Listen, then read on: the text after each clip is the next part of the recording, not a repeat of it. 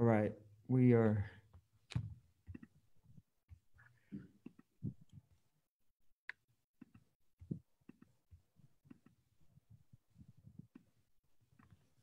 All right, we are live. Good afternoon or good lunchtime on this lovely Wednesday day up here in Humboldt County. I'm Dr. Virgil Moorhead Jr. I'm the Behavioral Health Director here at Two Feathers Native American Family Services. I'm also part of the Big Lagoon Rancheria, which is Yurok and Talawa. And we are on Two Feathers Virtual Indigenous Speaker Series, and we have an outstanding guest today, which I will introduce after I give the land acknowledgement to the people that Two Feathers is on, which is we're in McKinleyville, California, and we're on the land of the Wiyot people. So I wanted to honor the Wiyot people during these times, and I also want to pay respect to all those that are standing in solidarity with our African American brothers and sisters, and that Two Feathers stands in solidarity for the fight for justice and respect and those issues that we're in the midst of in our society, the American society today. With that, I have the lovely pleasure and honor of introducing our guest, Dr. James Garbarino. A little bit about Dr. Garbarino is that he is Emeritus Professor of Human Development at Cornell University. In 2018, he was cited by the American Psychological Association as one of the 33 influential psychologists for his work on trauma. In 2016, among many awards, he received the Paul Kink Interpersonal Violence Prevention Award. He's the founding director of the Center for the Human Rights of Children at Loyola University in Chicago. And he's an advisor to all sorts of different institutes and organizations where policies and systems are set in place, including the National Institute of Mental Health, the National Black Child Development Institute, the FBI, and the U.S. Advisory Board on Child Abuse and Neglect, to name a few. He's also an award-winning author of numerous books, over 10, including the two more recent books that are on understanding people that have committed murders, including one book, Listening to Killers, Lessons Learned from My 20 Years as a Psychologist Expert Witness in Murder Cases. So with that, welcome, Dr. Garbarino. Thank you. I'm glad to be with you. I hope you can all hear well. As you can see, I'm social distancing, so don't have a very formal shirt on. I hope you won't hold that against me. I'm speaking from home. I appreciate you beginning with the honoring the place. I've spoken in many communities around the world, including in New Zealand, and it's always a good sign when people honor the place and the people whose place it is. My wife and I have a strong connection with Guatemala, which of all the Latin American countries has the largest indigenous population. And so it's something very close to my heart, and I'm very glad to be here with you. This topic we've chosen, protecting the most vulnerable in a socially toxic environment, is something that I hope will lead to some questions from people. I want to start by sort of giving the lay of the land intellectually for that. Where I come from intellectually or academically, the way we approach issues of human development is with what is called an ecological perspective. Now, many people use that word in various ways, but what I'm trying to convey by that is the understanding that development, human development, always occurs in context. And there are very few universals in human development. Almost everything is driven by context as defined by biology, culture, history, social experience. And the net effect of that is something that's very annoying to many people. And that is, if you ask the question, does X cause Y? The best scientific answer is almost always, it depends. I say that's very annoying to people because people crave simplicity, yes or no. You know, when I've testified in Congress, you can almost hear some of the Congress people saying, oh no, here comes another two-handed psychologist, because we're likely to say on the one hand, you have to look at this, and then the other hand, you have to look at that. So unfortunately, reality doesn't oblige. There may be some universals. For example, the work of Ronald Rohner, that's Rohner, is an anthropologist, looking at the impact of parental rejection, found that across every culture they studied, 118 cultures, the experience of parental rejection is a negative influence on development, to the point where he calls it a psychological cancer. And that conveys, I think, to me that the real universal is the fact that human beings evolved to crave acceptance of who they are and their identity. And so this is why rejection is a universal malignancy, because it's depriving of humans something fundamental. But even there are contextual factors. The proportion of children who experience parental rejection does vary by society to society. I mean, one study, for example, found that the percent of rejection among poor families was lower in Brazil than it was in the United States. And we could speculate about why that is. But this fundamental idea of the ecological perspective, does X cause Y, is something that I think has to be embedded in the way we think about clinical issues, developmental issues, social policy issues, educational issues, because we're often tempted to jump to a simple, this causes that, or there's one answer that fits everyone. Let me give you a couple of examples. The first of which I think is sort of cute. A number of years ago, a developmental psychologist named Eleanor Maccabee, very well-known developmental psychologist, asked this question: does the amount of babbling that an infant does predict how smart that child will become? If you know babies, they babble, blah, blah, blah, blah, blah. If you measured how much they babbled, would it predict their IQ at age 5? And the answer was, it depends. It's sort of a trick question. That's always the answer, it depends. What she found was that for girl babies, there was a strong, significant correlation between infant babbling and IQ at age 5. Infant babbling accounted for about 30% of the variation in IQ at age 5. But for boys, the relationship was zero. The correlation was zero. So this is an example of something where it appears gender, and maybe as a biological influence, maybe with cultural overtones, means that the pathway to intellectual development may differ. For girls, it seems to go through verbal behavior. For boys, it goes through something else. And this isn't just a quirk of that particular study. You find it over and over again. People in schools are often interested in bullying. It's been a hot topic now for 15, 20 years. Well, people speculated that bullies would be physiologically, temperamentally different from non-bullies. It makes sense that bullies would be less subject to social influence and more aggressive. So some German researchers studied bullying, and they studied the temperament issue. The way they studied it was by looking at the resting heart rate. Now, your resting heart rate can be influenced by a number of things: exercise, medications, health issues, but it also reflects temperament.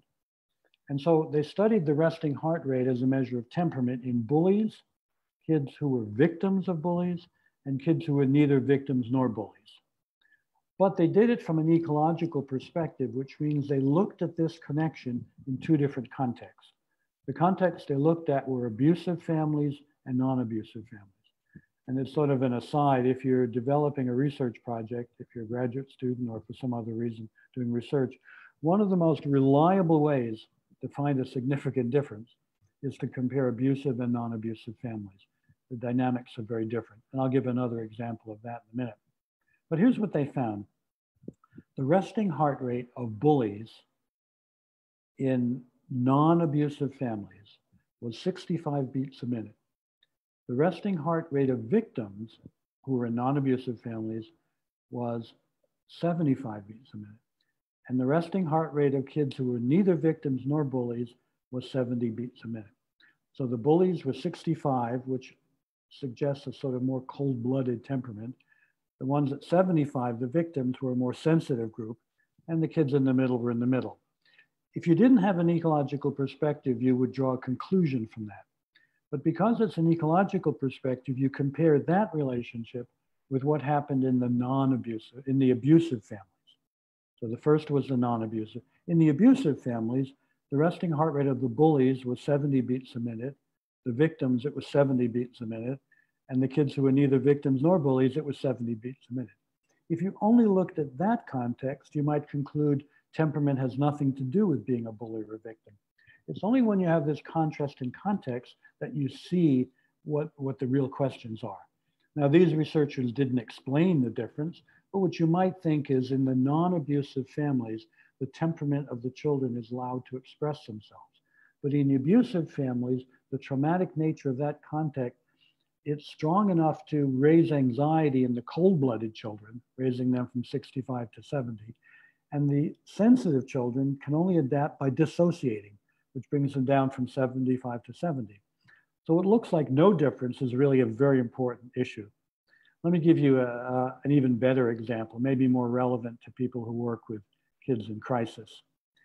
Some of you probably know, and again, I don't know how much people know about some things that they may seem elementary or they may seem advanced, but there's a gene called the MAOA gene. It stands for monoamine oxidase. It's a neurotransmitter, a chemical in your brain. And it's implicated in how you respond to stress or trauma. So to simplify, some kids have this gene turned on, which gives them the normal level of this neurotransmitter. Some have it turned off, which means they approach life, in effect, with less than others have of this neurotransmitter. So a couple of researchers named Avshalom Caspi and Terry Moffat studied the connection between this gene being turned on or turned off and the development of conduct disorder. Now, conduct disorder is a clinical diagnosis, but essentially it's just a labeling of a chronic pattern of aggression, bad behavior, acting out, or violating the rights of others. I mean, that's really all it is. To call it conduct disorder raises the danger that you will think you know more than you know. I just realized somebody's come to mow the grass. Tell me if it gets to be too much of a distraction. So let me give you a little elaboration of this issue about conduct disorder. For example, a study in the New York prison system many years ago, this is a study reported in my book, Lost Boys, published in 1999. The study found that 85% of the boys in prison had conduct disorder.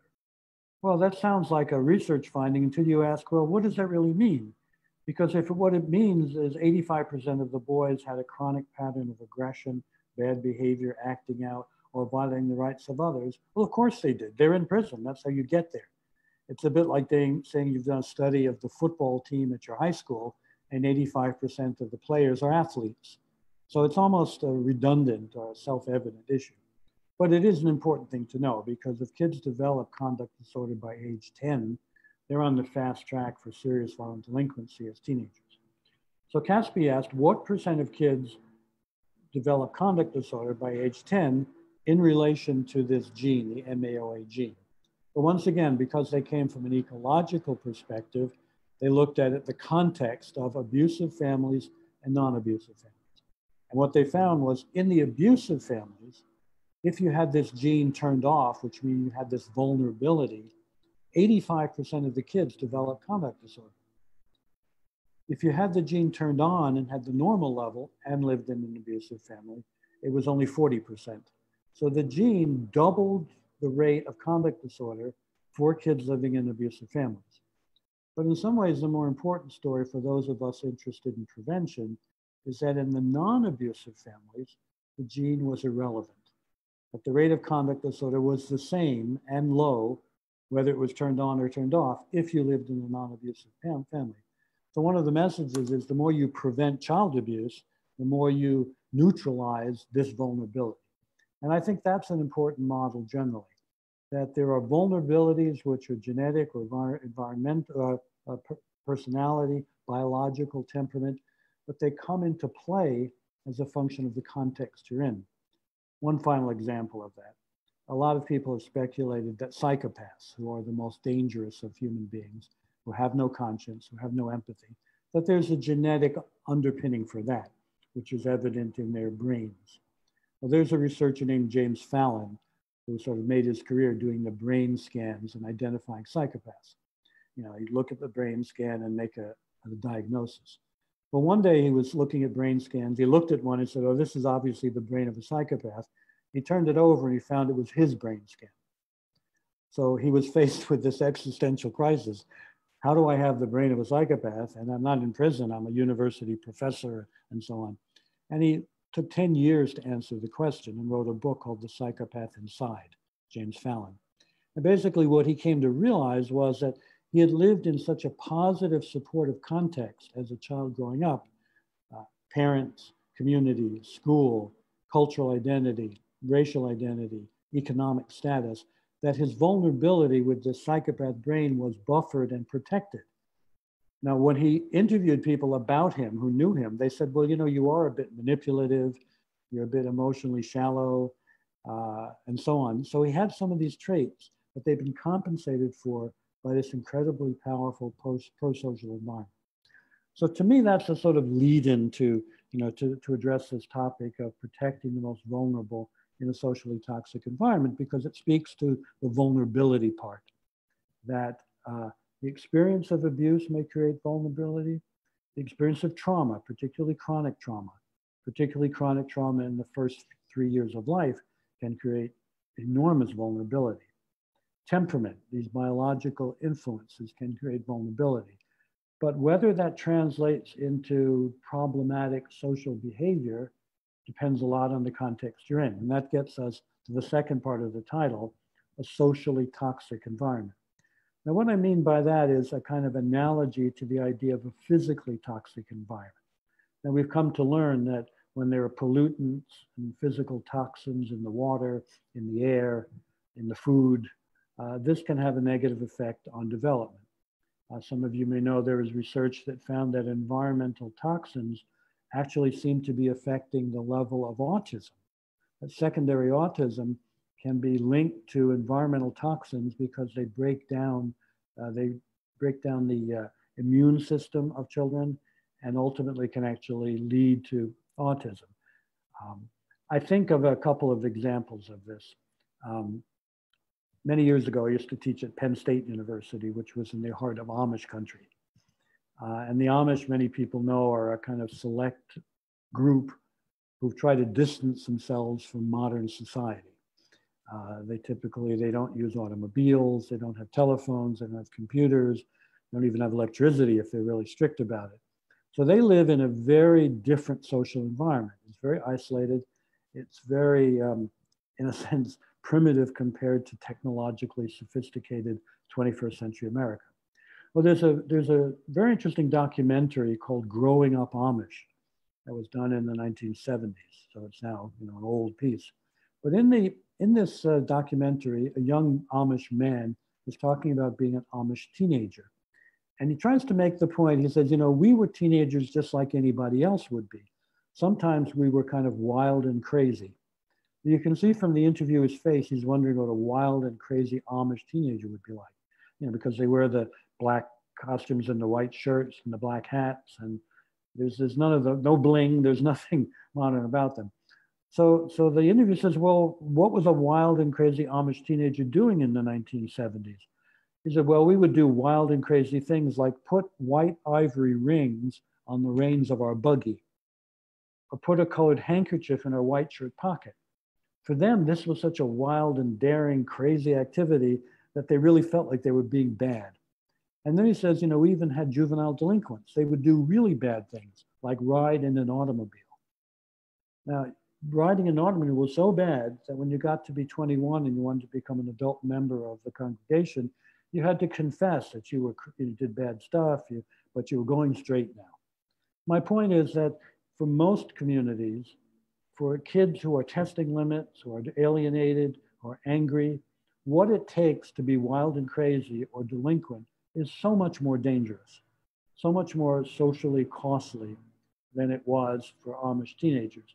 And I would say in many ways than it was for me as a teenager in the 1960s than it would be for a teenager in the 2020s. You know, there was marijuana available, but as many people have known, it was much less powerful than the marijuana available now. In the community I grew up in, there were bad delinquent kids, but there wasn't crack cocaine. There weren't any of the things that make being a wild teenager so dangerous. And so the idea of social toxicity is that the cultural and social context in which kids are growing up has an impact on, among other things, how dangerous their behavior will be if they are vulnerable and troubled. You know, as you mentioned, I do a lot of work with people who've committed murder. My most recent book is called Miller's Children, about adolescents who commit murder and how their rehabilitation can go forward. And I'm constantly struck listening to their stories that if they had grown up with the same temperament, some of the same experiences in my community in the 1950s and 60s, they would not be sitting across from me in prison, facing life in prison for murder. But context is so very important. And here's an example of that. I mentioned conduct disorder before. The figure is that if you have conduct disorder by the time you're 10, about 30% of those kids will end up as serious violent delinquents. But that's in general. But nobody lives in general. It turns out in some neighborhoods, that figure is not 30%, but 60% of the 10-year-olds with conduct disorder will end up as serious violent delinquents. In other neighborhoods, it's not 30%, but 15%. So the neighborhood you're in can affect by a factor of 4 whether your 10-year-old conduct disorder translates into serious violent delinquency. So context here is very important. And this idea of social toxicity is a way of evaluating the context. Does it offer affirmation and acceptance? Does it offer validation for identity? Now, some of the most important toxic issues that I think are relevant, you know, to any American youth, but particularly probably for indigenous or native youth, one of them, of course, is the role of racism in development. The role of slavery and genocide in historical context. And there are many reasons for that, some of them structural, some of them psychological. Many years ago, I was on the dissertation committee of a student in anthropology who was studying the Iroquois, the native people in New York State, where I am now. And what his issue was the theme of loss in Iroquois culture. You know, and then many of you probably know the book of 1491, which deals with the Americas before the European contact and invasion. And as if you've read that book, you know that the mortality rate for indigenous people in the Americas was something on the order of 90%. And so when you think about, for example, if you're familiar with the impact of the Holocaust on Jewish people in Europe, where the fatality rate was something like 50%. Imagine 90% fatality. And that's what this guy was studying, how the theme of loss had been incorporated in Iroquois culture because it was a fundamental loss that had stretched over hundreds of years. Now, and that loss can translate into individual psychological issues because psychology always takes place within a cultural context. So, you know, the original sins of American society, genocide and slavery, reverberate in identity issues. You know, as many people know, some of us have the joint issues of Native identity or Indian identity and Black or African American identity. So the figure I recall was something like 35% of people identifying as African Americans have Native heritage. I remember an individual kid I worked with, he was about 15. He was detained in a juvenile facility. He was obviously part Native, part Indian, part indigenous, whichever the best term is. And this has been a source of bullying and harassment in his life as a Black kid, but also a source of confusion in his identity. And when we presented him with a book that some of you may know, a book called The Black Americans,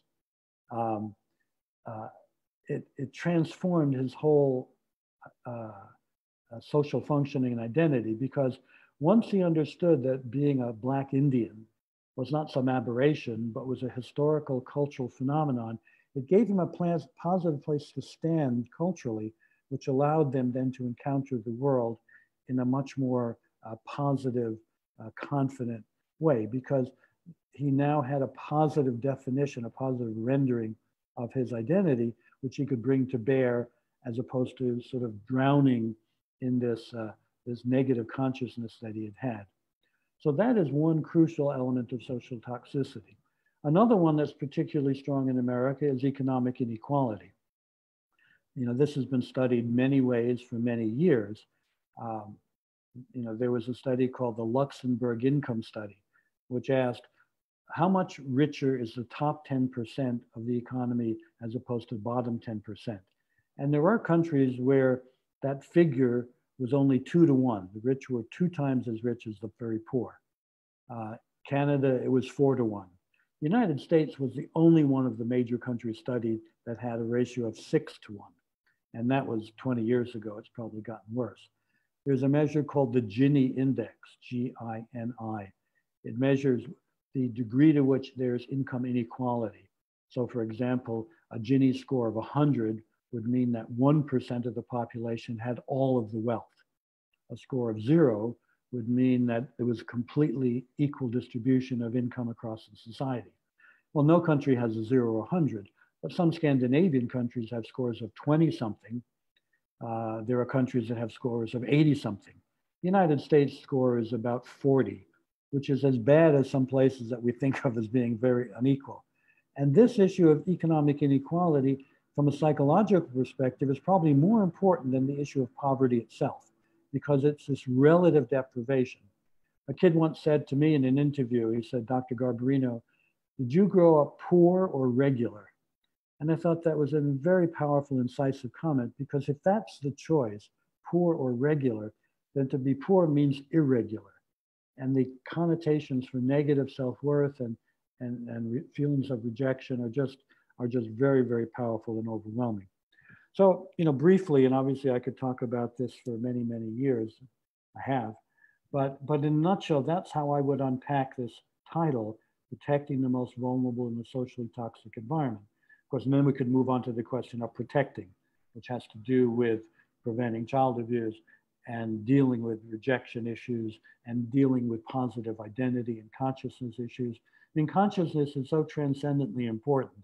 I mean, I see that in the guys I work with who committed murders at 17, and now they're 37, and they've undergone this transformation of consciousness, which was completely unexpected by the people when they were 17, because people wrote them off at that point and didn't see their potential for rehabilitation and positive transformation. And a lot of times what they've done it through education, through spiritual development, through cultural consciousness and awareness, and through practicing techniques of meditation and self-discipline, all of which give them a positive way to resolve the trauma that they dealt with. So let me at least pause at that point and see if there are questions that you have, because obviously I can just go back to talking. Yeah, thank you for that. And the question that I have, or just to narrow in on some of what you said, is to sort of pick trauma and understanding trauma. And one of the things that in reading some of your work that you talk about, which I thought is really important, is around sort of the like desensitizing, sensitizing, and really understanding how you can heal from trauma.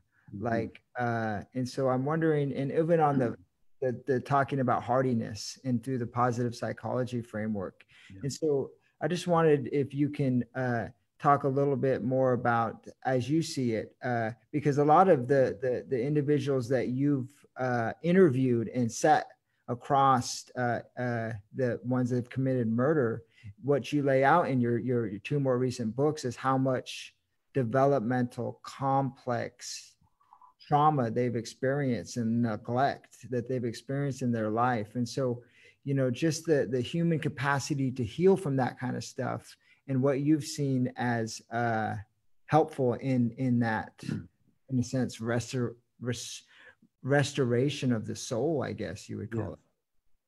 Well, thank you. That's helpful. Trauma is obviously a term that's become very widespread in its use. Within my professional lifetime, it went from being a sort of arcane narrow, specialized focus to something we see as a general explanatory concept. So many things make sense if you view them through this perspective of trauma. What is it? There are sort of evocative definitions. One of my favorite comes from Susan Segroi, Sgroi, who said trauma is coming face to face with human vulnerability in the natural world or with the capacity for evil in human nature. So this embraces why hurricanes and tornadoes can be traumatic, but also why being abused and attacked and hurt can be traumatic. That it's the simultaneous experience of overwhelming arousal, the sensory experience of sort of having your circuits blown, of being just, you're obliterated with fear and terror, coupled with the idea of what is happening destabilizes you completely. That the earth could move to the point where a building disappears, that idea coupled with the sensation of it, or that you could walk out your door and somebody could be there with a knife and assault you and rape you, or that your parent could beat you to the point where you are bloody and suffering. So it's been important to understand how common trauma is, but it's also been important to understand that a single incident of trauma, what's often called acute trauma, the prognosis for recovery is generally very good. The study, for example, of kids who were close to the World Trade Center in New York City on 9/11, come back a year later and they're 85% basically doing as well as they were before. And that's very commonly observed because if you only have a single incident of trauma, you can rally your resources. You're likely to get the therapy of reassurance, which is life goes back to normal, and you're persuaded of that because it is back to normal. You may even get some short-term psychological first aid, particularly nowadays. It wasn't always that way, but now you are likely to get that. And most people, unless they have some pre-existing vulnerability, can rally to recover from a single incident of trauma. But it's when you get to multiple or chronic trauma that you start to get the bigger challenge, because you can't simply have a therapy of reassurance. You can't say it's okay, things are back to normal, because normal is the problem. It happened before, it'll happen again. This is one reason why, to build on your question, we have this term PTSD that probably now everybody seems to know that term, post-traumatic stress disorder. I really think it's important that we change what the D stands for. It's really important that we think about it in terms of post-traumatic stress development, because that's really the issue. How do you develop going forward from trauma? So it's not just a matter of you're traumatized, you're done. Because with one incident of trauma, most people, 85% within a year, will have developed back to where they were. If you have multiple incidents of trauma, many people can recover and do recover. So the focus needs to be on what does it take to have post-traumatic stress development. Now, there is a special category within trauma that people need to be aware of. It's people who are severely traumatized on a chronic basis over the first 3 years of life. The research on this, for example, research by Kathleen Heide, H-E-I-D-E, finds that if you're in that category, it's an incredibly uphill battle to undertake post-traumatic stress development, because severe chronic trauma in the first 3 years of life is a sort of frontal assault on the basic process of becoming a human being. And what it takes to overcome that is just enormous. And the range of consequences run from possibly psychopathic behavior to emotional numbing, to denial, depression, almost every possible negative diagnosis you could get. And I once worked on a case of a 33-year-old man who had been a victim of this severe chronic trauma in the first 3 years of life. He in his file had 11 different diagnoses, but nobody said chronic trauma in the first 3 years of life. That was his problem. But he had all of these compensatory problems that came along with it. And people, because they were narrowly focused clinically, didn't see the underlying issue. But with the exception perhaps of that category, it is possible to build resilience to cope with trauma and actually experience post-traumatic stress development. And that, of course, leads us into this whole domain of what are the foundations for resilience. There are many attempts to do that. One of my favorites was produced by a German-American psychologist named Emmy, well, in Germany it would be Werner. Americans often call her Werner because it's W. But she, based on decades of research, said there were a number of pillars of resilience. And I see this often in the guys in prison who've undertaken post-traumatic development and come out of it 20 years later. One of them is at least average intellectual functioning.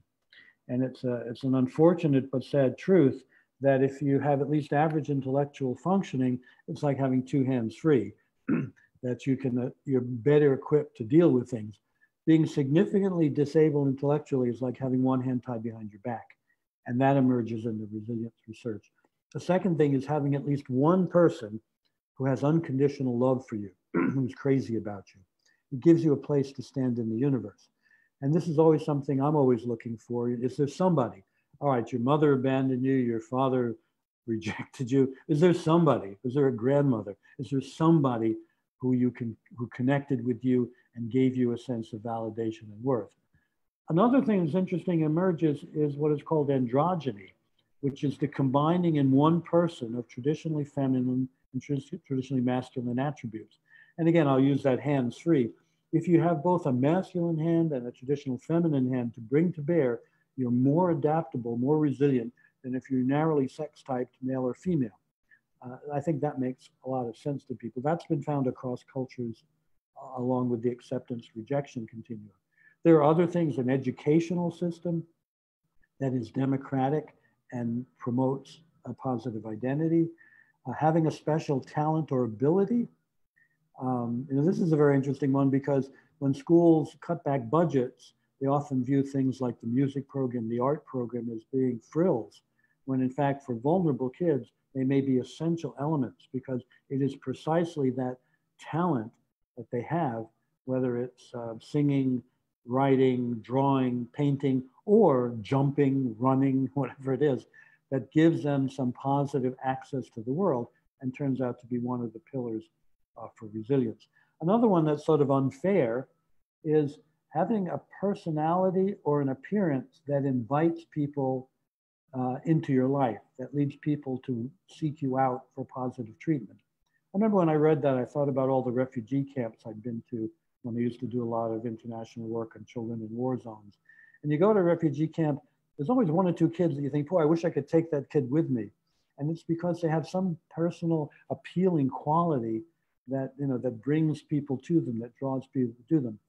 So if you look at all this work on resilience, I think it gives us an agenda for thinking about protecting the most vulnerable in a socially toxic environment, because it says that post-traumatic stress development is possible, and it's just a matter of amassing the resources internally and externally to promote it.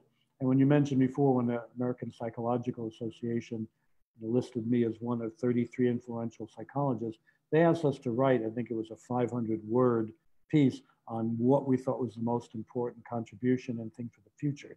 And what I wrote about was this idea of post-traumatic stress development. Thank you. And to sort of add to that and bringing it into today's times, in your book on the positive psychology, you sort of juxtapose or put yourself in the growing up in the 1950s and then today's times, which was, I think, 10 years ago with that book. But with today's times around the video games and violence on TV, and I think part of your work through an ecological framework is that it's the accumulation of risk. So you have youth that have been through a violent childhood in the sense of family. You maybe they're in the war zone, which is like community violence, and then their temperament is also contributing to these factors that disrupt their development.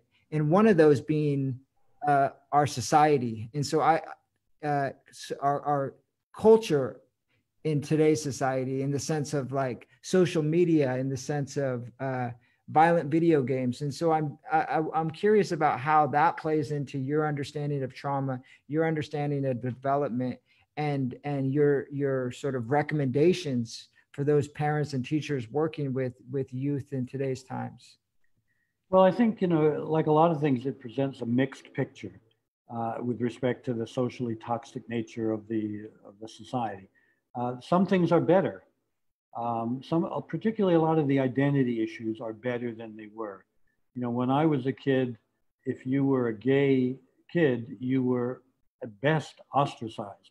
You probably were closeted. You probably had issues of self-worth based on your sexual orientation.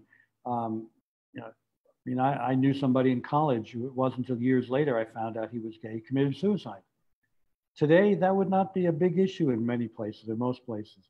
By the same token, the 50s, were a great place if you were a white, straight kid living in a two-parent family.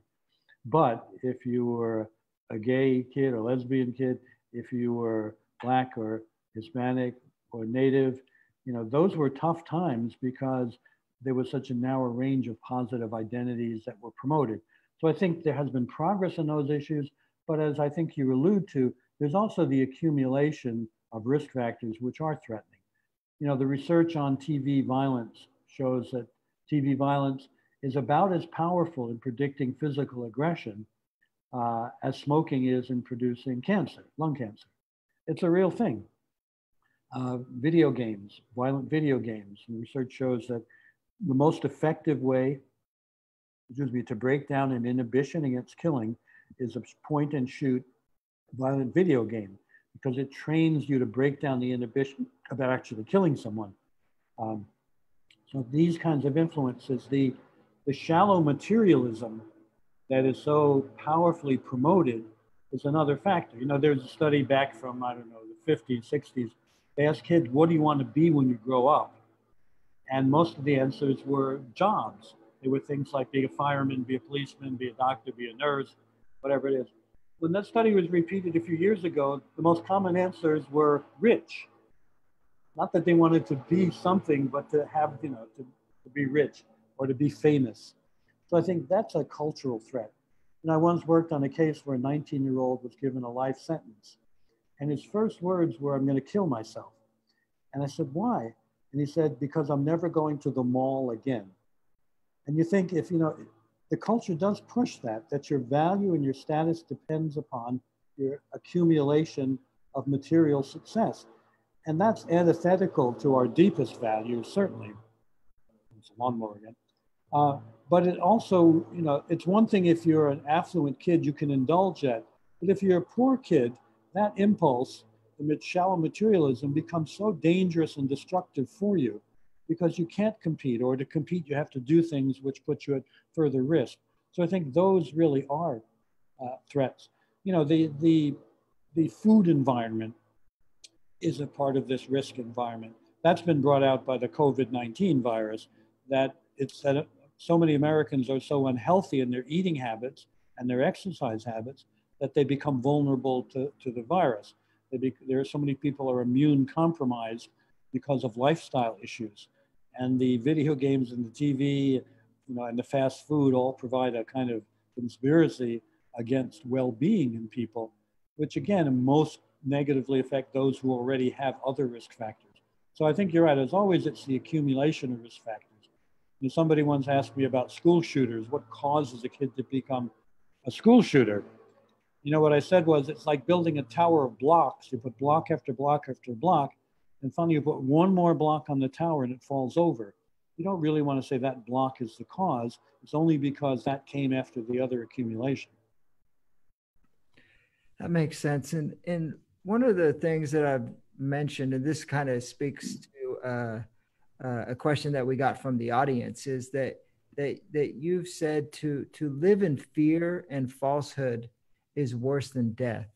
And one of the questions from one of our audience on Facebook is Trilby, and she says, "Do you think being denied factual education can be traumatic to K through 12 schools?" And so I think maybe this can tie into a larger narrative around what's going on in our society, whether it's with our president or just with the news and around, false news and And so I'm wondering your thoughts about that. Do you think being denied factual education can be traumatic to K through 12 schools? And then maybe unpack the statement that the quote that you use is to live in fear and falsehood is worse than death. Well, I think, as I said when I started, the first answer is always it depends. I know that's irritating, but there's a lot of truth to that. I think that, when I look back to the experience of children in the 50s compared with now that's a long time ago, but in some ways it does provide a useful comparison. One of the things that differentiates these two eras was that there was a sense of authoritative information that allowed a much more common ground for public discussion. Again, I don't know how many of you viewers are old enough to remember when there were 3 television networks. That was it: ABC, NBC, and CBS. And so there was a common experience of news. Now, Daniel Patrick Moynihan, who was a senator from New York, said back in the 60s, he said, "You're entitled to your own opinion, but you're not entitled to your own facts." And looking back, that now seems like very naive, because now that's precisely the thing people claim is they have a right to their facts. And there's been an erosion of the sense of common factuality, if you will. I don't know if that's what the question is talking about factual education. But I think that really is a problem, because it's very hard to have any kind of unity when you don't have a common definition of reality. And I think something like Fox News, for example, does a terrible disservice to America, because it promotes a false reality about life, about who people are, about what happens. And as a result, and there is a recent study that found that Fox viewers say they get almost all of their news from Fox News, whereas people who don't watch Fox News have multiple sources, and they get a much more balanced, complete picture of the world. So if you watch Fox News, there are things that you think make sense only because you've been given a distorted view. And it makes it almost impossible to have genuine public discussion. And, at the risk of offending people, and this group probably isn't offended, but President Trump is the worst example of this in our history, probably, certainly in our modern history, because he lies so consistently, he distorts the truth, he seeks out personal gain over national goals. If you were writing a scenario for the worst possible president, he would fit the bill. But if you're a Fox News viewer, you think he's the best president ever. And that gap is such an impediment for any progress moving forward. Now, the current uprising against police brutality seems to have cut through some of that, because there are visual presentations. It's pretty hard to look at a guy being murdered, with somebody's knee on his neck, and give a spin to that. But, just yesterday, the president gave a spin to that 75-year-old white man in Buffalo who was knocked down by the police. And so even something that looks visually as simple as, if you watch it, he approaches the police, they push him down, he falls back and hits his head and bleeds. There are people spinning that into being a conspiracy against President Trump. So factual education, I think, is a crucial element in building any kind of society or community, and getting the truth out about immigrants, about Native people, about Black people, is essential to having a realistic view of America, and not this distorted, biased view that certainly has dominated historically, and is now really coming into challenge and relief. And that is a source of good news. When I was in high school, we used to, it was after school, we weren't allowed to have public prayer at school. And so schools would have what they called inspirational readings. Well, as a student leader, I eventually got my turn to do the inspirational reading. And this is right in the mid-60s, at the time of Martin Luther King and the Civil Rights Movement. And I read to the school assembly a passage from On Civil Disobedience by Henry David Thoreau. Well, it was the last time they let a student choose the reading, because it was so inflammatory that here was a student, in a white school promoting Martin Luther King, and Black civil rights. But now, that would not be such a stretch anymore. And I think what's happening recently is such good news in that respect. How it turns out in November is another issue, but I'm very encouraged by the fact that there is much more factual dealing with ethnic and cultural diversity than there has been, in our history. Mhm. Yeah, thank you. And so I see, we're winding down on time, and to see if I could get in two questions that are kind of taking a steer away from what we've been talking about. And those two themes or questions are around spirituality and sort of existential issues in your own work and how you see transformational change at the community individual level. And the second, in part to that, related to that first question, is around your love and appreciation of dogs, and the wisdom and the tremendous benefit that you see from relationships with dogs. And so, if you wanted to tackle one or both of those, that would be great. I'll see what I can do. I mean, I've been struck that one of the foundations for rehabilitation in these guys in prison is spiritual development. And I would say that, one of the most common risk factors for the worst behavior is spiritual emptiness, that you see the world purely in material terms. Whereas if you have a spiritual orientation, you have a place to stand in the universe. Otherwise, you're alone in the universe, and you're nothing more than a bunch of, bones and blood, and that's not very inspiring. So feeling part of a larger universe is very important. And I know that's one reason why in Native communities, one of the resources that people have tried to build on is Native spirituality as a resource for resilience and identity.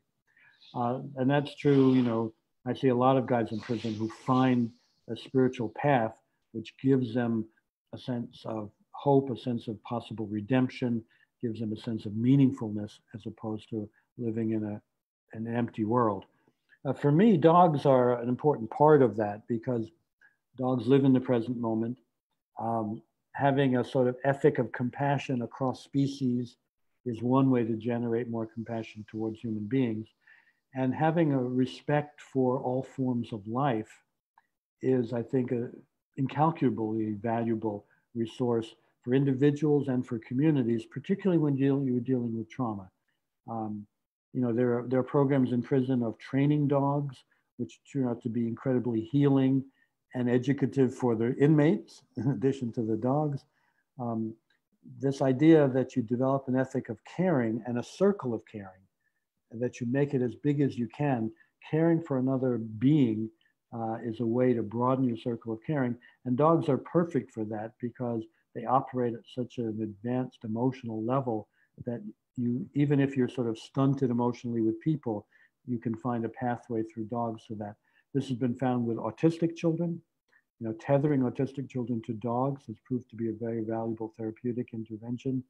And it's true for all of us. Now, I deal with, as you point out, so much trauma vicariously by sitting down with all these murderers, that one of my links to sanity, is the dog.